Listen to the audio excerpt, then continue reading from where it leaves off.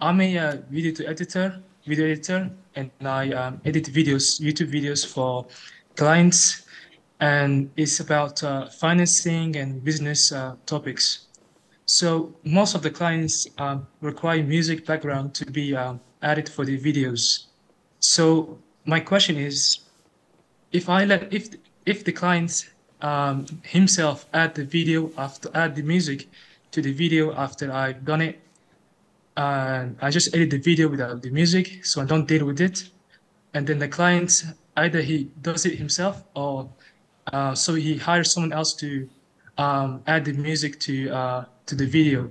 Will my payment for editing the video still be haram?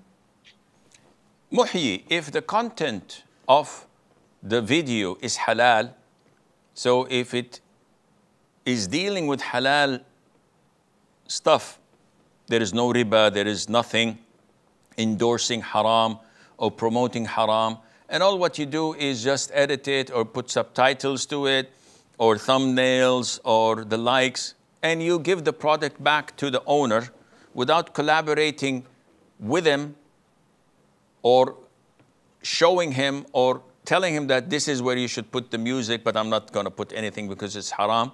If you're not collaborating with him on anything that is haram, what he does with the end product that you've given him, which is halal, this is his business. And your income is halal, insha'Allah.